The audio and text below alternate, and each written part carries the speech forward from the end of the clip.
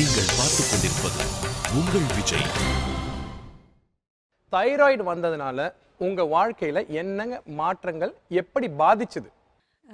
எனக்கு வந்து ஒர்க் போயிட்டு வந்த பிறகு I should rest at least for 2 hours. இல்லைன்னா யார் ஏதாவது கேள்வி கேட்டாங்கன்னா I get irritated very easily. எனக்கு யாரும் என்னை பார்க்கும்போதே டாக்டர்கிட்ட போனாலும் சரி, யாரும் புதுசாக பார்க்குறவங்களும் உடனே தைராய்டு இருக்கான்னு என்ன கேட்பாங்க என் கழுத்தை பார்த்துட்டு. எனக்கு வந்த மெயின் ப்ராப்ளம் என்னென்னா கால்சியம் டெஃபிஷியன்சி, எலும்பு தேய்மானம். சுத்தமாக எனக்கு அதை பற்றி நான் ஐடியாவே கிடையாது. ஆஃப்டர் சர்ஜரி எனக்கு அது எனக்கு அந்த மாதிரி ஒரு ப்ராப்ளம் வரும்னு நான் யோசிக்கவே இல்லை. வீட்டுக்குள்ளேயே கீழே விழுந்து என்னோட லெஃப்ட் ஹேண்ட் உடஞ்சி போய் சர்ஜரி வரைக்கும் போச்சு எனக்கு. ஓகே. ஸோ தைராய்டுக்கு உடைய சைடு எஃபெக்ட் கால்சியம் டெஃபிஷியன்சி. ரொம்ப ஒரு தவறான எண்ணம் நிறைய பேர் கருதுறாங்க. இந்த மாதிரி தைராய்டு டேப்லெட் எடுக்கிறதுனால உடம்புல வந்து கால்சியம் டெஃபிஷியன்சி வரும், எலும்பு தேய்மானம் ஆகிடும் அப்படின்னு. தைராய்டு வந்து அதிகமாக சுரக்கிறவங்களுக்கு சில பேருக்கு கொஞ்சம் அந்த எலும்பு தேய்மானம் வரத்துக்கு வாய்ப்பு இருக்குது.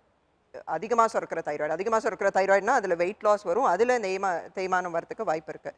பட் டிரெக்டாக தைராய்டுனால பிரச்சனை வருது. அன்லெஸ் நம்ம வந்து தைராய்டுக்கு அந்த சர்ஜரி பண்ணி தைராய்டு கிளாண்டை எடுத்ததுனால தைராய்டு பக்கத்தில் இருக்கிற வேற அந்த சுரப்பி ஏதாவது பாதிச்சுனா தான் கால்சியம் குறையும். இல்லைன்னா டிரெக்டாக தைராய்டுக்கும் கால்சியமுக்கும் அந்த மாதிரி நான் சொல்ல வரல, பட் சைடு எஃபெக்ட். பேராதைராய்டு கிளாண்டுன்னு ஒன்று இருக்குது உங்கள் தைராய்டுக்கு பக்கத்தில், பேராதைராய்டு. ஸோ அது ஆப்ரேஷன் பண்ணுறச்சே அது அஃபெக்ட் ஆயிருந்ததுன்னா உங்களோட கால்சியம் மெட்டபாலிசம் எனக்கு எடுத்திருக்காங்க, அஃபெக்ட் ஆகலாமே ஒழிய எனக்கு எடுத்திருக்காங்க. தைராய்டுனால டைரக்டாக அஃபெக்ட் ஆகும். இப்போ நம்ம வந்து தைராய்டில் வந்து under active and hyper active. இப்போ இதை வந்து எங்களுக்கு கொஞ்சம் சிம்பிளாக எக்ஸ்பிளைன் பண்ணுங்களேன். இப்போ உதாரணத்துக்கு இன்டெஸ்டைன் சிஸ்டம் வந்து நம்ம உள்ளே சாப்பிட்றோம், உள்ளே போய் அதெல்லாம் கீழே ஜீரணத்துக்கான லிவர் பேங்க்ரியாஸ்லாம் ஒழுங்காக வேலை செஞ்சு இன்டெஸ்டைன்லாம் ஒழுங்காக பண்ணால் தான் அந்த இன்டெஸ்டைன் சிஸ்டம் ஒழுங்காக வேலை செய்யும். இப்போ தைராய்டு ரொம்ப லோவாக இருக்கிறவங்களுக்கு இதெல்லாம் ஸ்லோ ஆகும். இப்போ உடனே கேட்கலாம், இப்போ தைராய்டு பிரச்சனை இருக்கிறவங்க எல்லாருக்குமே கான்ஸ்டிபேஷன் வருமாங்கிறது அப்படி கிடையாது. ஏற்கனவே ஒருத்தருக்கு கான்ஸ்டிபேஷன் வர தன்மை உடையவங்களுக்கு தைராய்டு பிரச்சனையும் வந்தால் அந்த இன்டெஸ்டைனோட அந்த வேலைப்பாடு இன்னும் கொஞ்சம் ஸ்லோ ஆகி அவங்களுக்கு அது ஒரு மெயின் சிம்டமாக வெளில வரும். இதே மாதிரி தான் இங்கே இருக்கிற நிறையா லேடிஸ் சொல்கிற அந்த மென்சஸ் பிரச்சனை அதெல்லாமும் ஏற்கனவே அந்த ஒரு தன்மை இருந்திருக்கும், அவங்களுக்கு மென்சஸ் கொஞ்சம் இரெகுலராக இருந்திருக்கும். அவங்களுக்கு தைராய்டு பிரச்சனை வரும்போது அதனால மென்சஸ் ஒழுங்காக வராது. யாருக்கு ஏற்கனவே அந்த தன்மை கொஞ்சம் இருக்கிறவங்களுக்கு. எனக்கு முட்டி வலிக்காக போனேன், அவங்க ஒரு டாக்டர் தைராய்டு கண்டுபிடிச்சாரு அப்படின்னா அவங்களுக்கு ஏற்கனவே முட்டி தேய்மானம் கொஞ்சம் இருந்திருக்கும், தைராய்டு பிரச்சனையும் வந்திருக்கும், அது இன்னும் கொஞ்சம் அதிகமாக இருக்கும். முட்டி மூலமாக அவங்க தைராய்டு தெரிஞ்சுட்டாங்க. நம்ம இப்போ தைராய்டு ஸ்க்ரீனிங்கில் பார்த்தீங்கன்னா தைராய்டு ஸ்க்ரீனிங் லைக் இன்சிடென்டலாக பார்க்கலாமா? இன்சிடென்ட்லாம் ஒரு ஆக்சிடென்ட்ல எதிர்பாராம கண்டுபிடிக்கக்கூடிய ஒரு விஷயமா இருக்கலாமா? இன்சிடென்டல் ஃபைண்டிங் இருக்கலாம். என்ன பாதிப்பு தைராய்டுனால உங்களுக்கு என்ன பாதிப்பு வந்துச்சு? உங்க வாழ்க்கையில என்ன மாற்றம்? ரொம்ப சிக்காயிட்டே இருப்போம் சார், அடிக்கடி சிக்காயிட்டே இருப்போம். கோல்டு காஃப் இருந்துகிட்டே இருக்கும், எப்பயுமே இருந்துகிட்டே இருக்கும். அப்புறமா வந்து அடிக்கடி மறதி நிறையா இருக்கும், மெமரி லாஸ் நிறையா இருக்கும், முடி ரொம்ப கொட்டிடுச்சு. இது எல்லாமே நீங்கள் வந்து ஒரு 100 பேர் இந்த சிம்டம்ஸ் எடுத்து பார்த்தீங்கன்னா மேபி ஒரு 5 பேருக்கு தைராய்டு ப்ராப்ளம்னாலே இந்த பிரச்சனைகள் வரலாம். அவ்வளவுதான்.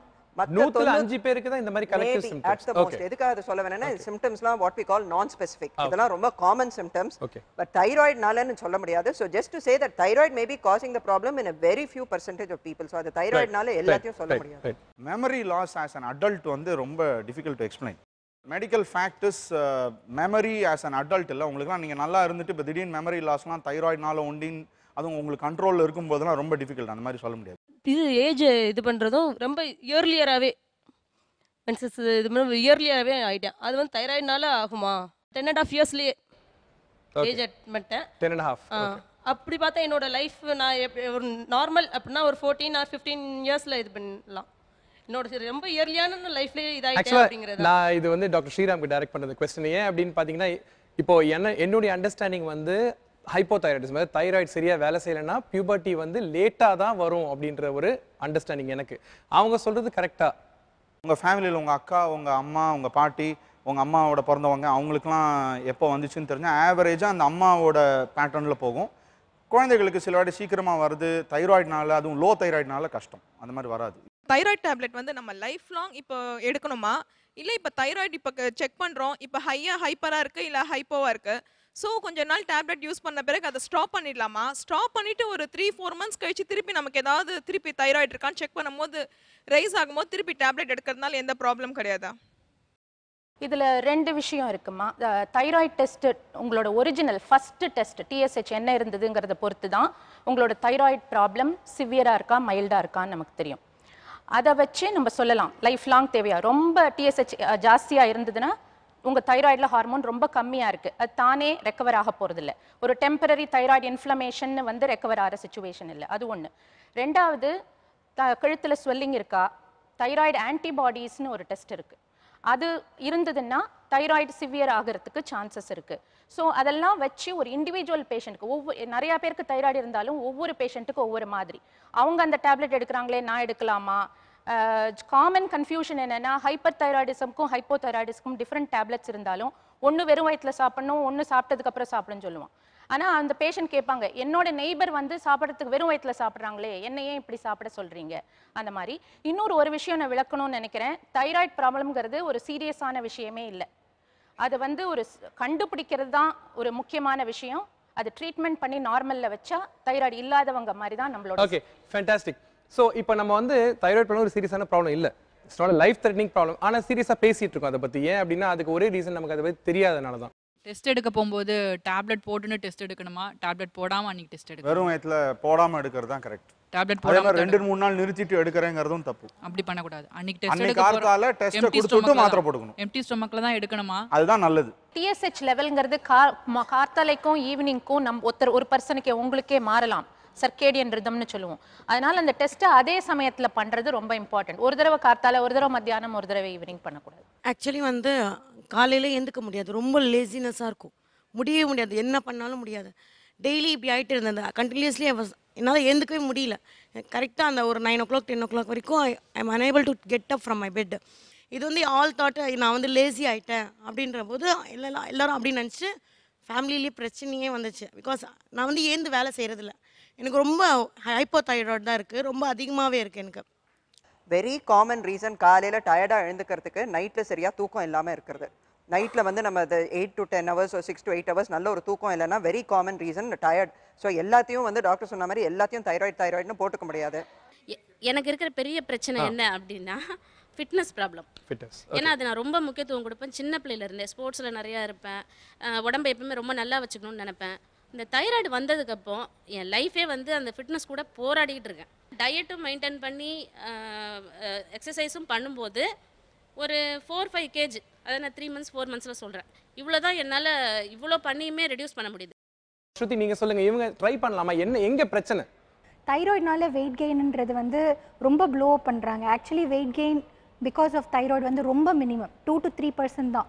அதுவும் 2-3 கிலோ, அதுவும் வாட்டர் வெயிட் தான் இருக்குமே தவிர ரொம்ப extreme weight gain because of thyroid பார்க்கறது கிடையாது. இன்ஃபேக்ட் இப்போ நிறைய ஆராய்ச்சி என்ன கண்டுபிடிச்சிருக்குன்னா வெயிட் ஏறறதுனால தைராய்டு வருது. ஓகே. ஸோ நம்ம வந்து ப்ரெக்னன்சினாலேயோ இல்லை நம்ம டயட்டு வாக்கிங்லாம் நம்ம பண்ணாமல் இருக்கிறதுனால வெயிட் ஏறறதுனால அந்த TSH வேல்யூ ஏறி போகிறது. அதை வந்து தைராய்டுன்னு கருதுறாங்க. பெண்களுக்கு முக்கியமாக வெயிட் குறையிறது சில பெண்களுக்கு ரொம்ப கஷ்டமான ஒரு விஷயம். நம்ம உடம்புல அந்த தசை இல்லாதனால நம்ம அந்த மெட்டபாலிக் ரேட்டுங்கிறது அந்த அளவுக்கு அதிகமாக இருக்காது. ஓகே. எனக்கு வந்து இப்போ ஆக்சுவலாக பார்த்துட்டு இருக்க ஆடியன்ஸும் சரி, எனக்கும் வந்து ஒரு குழப்பம் என்ன அப்படின்னா, தைராய்டு ப்ராப்ளம் இருக்கவங்க இவங்க இல்லை யாராக இருந்தாலும் ஃபிட்னஸ் ஃப்ரீக்காக இருக்கலாமா இருக்கக்கூடாது? தாராளமாக இருக்கலாம். எக்ஸலென்ட். அரிப்பு உடம்பு வலியும் தைராய்டுனால வருமா? அரிப்பு எனக்கு பயங்கரமாக இருக்குது, அப்படியே நைட்டில் தூங்க கூட முடியாமல் அரிக்குது. உங்கள் தைராய்டு மருந்தை போட்டு அரிப்பு சரியாச்சா? இல்லை அது அப்போ தான் அது தைராய்டுனால. ஒரு 3 மாதம் 6 மாதம் தைராய்டு மருந்தை ஒழுங்காக உங்களுக்கு அவங்க டயக்னோஸ் பண்ணி டாக்டர் இந்த முதல் வேல்யூவை கரெக்டாக டயக்னோஸ் பண்ணி கொடுத்து ஒரு 3 மாதம் 6 மாதம் நீங்கள் ஒழுங்காக மருந்தை போட்டு அந்த வேல்யூ சீராக இருந்தும் உங்களோட சிம்டம்லாம் கண்டினியூ ஆச்சுன்னா அது தைராய்டுனாலன்னு மருத்துவ ரீதியாக அறிவியல் பூர்வமாக சொல்கிறது கஷ்டம். ஹைப்பர் தைராய்டிசம் அறிகுறிகள் நோட் பண்ணிக்கோங்க. உடம்பு சூடா இருக்கும், எக்ஸசைஸ் பண்ணும்போது அதிகமா மூச்சு வாங்கும், ஸ்ட்ரென்த் குறையும், மாதவிடாய் பிரச்சனை இருக்கும், உடல் எடை குறையும், இதய துடிப்பு அதிகமாகும், வயிற்றுப்போக்கு இருக்கும், மன ரீதியான பிரச்சனைகள் இருக்கும். ஹைப்போதைராய்டிசம் அறிகுறிகள்: எப்போதும் டயர்டா இருப்பீங்க, ரொம்ப அதிகமா குளிரும், இருதய பிரச்சனை வரும், உடல் எடை அதிகமாகும், மன அழுத்தம் இருக்கும், முடி கொட்டும், கரகரப்பான குரல் இருக்கும், குடல் சார்ந்த பிரச்சனைகள் இருக்கும்.